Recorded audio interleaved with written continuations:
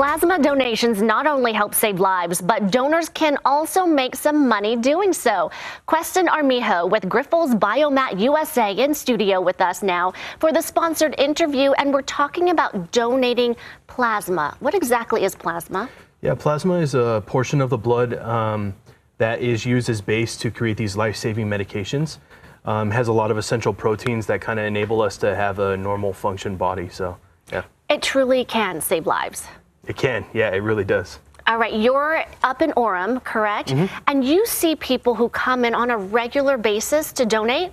Yeah, most people are coming twice a week, if not once a week for sure. But there is a good amount that come twice a week. You can donate twice in a 7-day period. So. And Queston, this might surprise some people who are watching right now that some people supplement their income because you compensate people who donate. We do compensate people, yeah. So besides the part of saving lives, you do get compensated.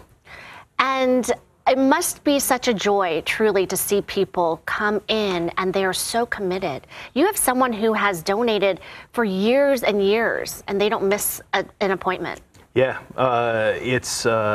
we had Jason Crockett on here last time, he reminded me when I saw him that he's almost at 1,200 donations. And there's a lot of donors like that who make it a priority to come in and help us create those life-saving medications. Wait, so. You said 1,200? Yeah, he said he reminded me that he was up to 1,200, not 1,000. So I was off by a couple hundred donations. Well, so. Yeah, we can't miss those numbers at all. Yeah. And so what does that mean? You've come 1,200 times or you've donated that many units? Yeah, so units is a good way of putting it. Yeah, so he's had 1,200 donations, which every donation he'll give a unit. So. All right, and so you can go more often than, say, giving blood as well, right? Yeah, twice in a 7-day period. Plasma's, largely made up of water, so you can kind of recoup that pretty fast. So. Can you tell us the experience? What can people expect if they've never donated plasma before? Does it hurt more than giving blood? Does it take longer? What can we expect there? Yeah, I mean, I'd say it's similar to donating blood. The process takes a little bit longer your first time because you have to do like a basic physical. But after that, you could be in and out within 30 to 45 minutes. So, we check your vitals. We, kind of normal things that you would check at the doctor's office. So.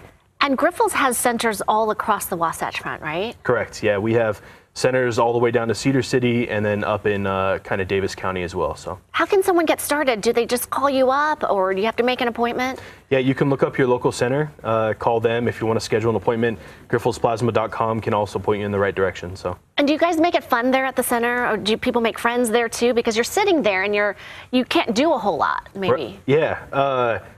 Most of my employees become really good friends with the donors. It is a very chill place to come and donate plasma. We have music playing. Some centers have movies playing.